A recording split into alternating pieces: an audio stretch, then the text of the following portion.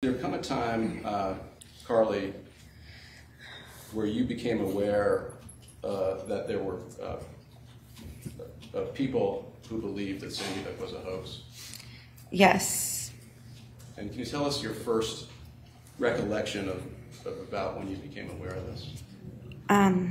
Within the first couple months, it started people posting the picture that you just saw alongside of other pictures of young women crying, from anywhere from the Boston bombing to Aurora, other tragedies, and my picture was put alongside of them, saying this is the same crisis actor.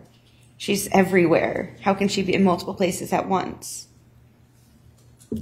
And from there, it felt like it snowballed. It just got worse. When you say there are people everywhere and the snowball got worse, in what way were you made aware of this? And, Objection. Call for speculation. well, how did you get exposed to all this? I mean, you know how you got exposed. Friends of mine would send me articles. Other people would tag me in the post.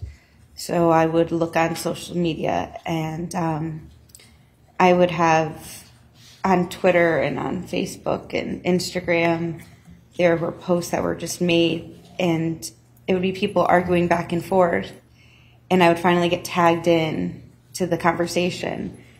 And I just remember that I had no idea why somebody would make this up. I was so confused. When you say tagged, I mean, you'll have to excuse some of our non-Facebook. Is it Facebook that tags people or something? Instagram and Twitter. Oh, okay.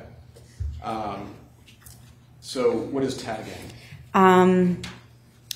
Somebody comments your name on a post, and then that way you're able to see what the post is. And without being tagged, you would never know the post was there.